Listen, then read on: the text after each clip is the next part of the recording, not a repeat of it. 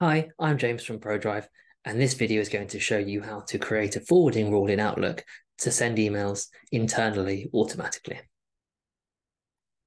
First of all, open Outlook and select File and Manage Rules and Alerts.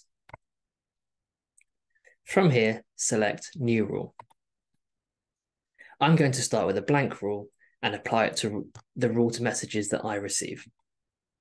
Then select Next. Here you can select from a range of criteria, but in this example, I'm going to apply this rule to emails from someone with a specific word in the subject. In the second box, you then select the specific person or group you want to apply the rule to.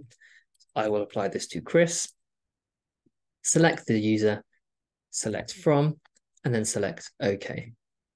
The specific word in the subject, I will enter invoice, and I can add it to the list. You can add as many words as you want.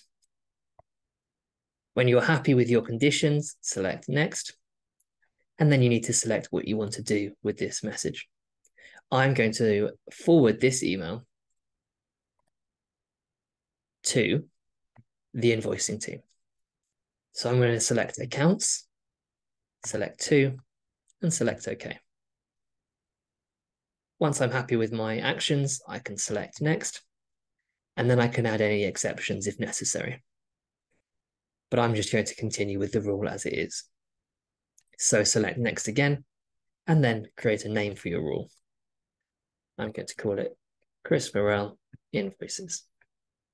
From here, you can say to turn on the rule immediately and also apply the rule to any emails already in your inbox. You can review the actions you're going to take in the window below, and if you are happy, select Finish. The rule will be applied, and you can see it in your list of rules.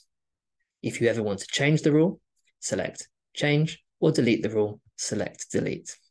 Please be aware that this is only for internal forwarding. You will not be able to forward emails externally through an automatic rule. Thank you for watching. If you have any questions, please don't hesitate to give us a call.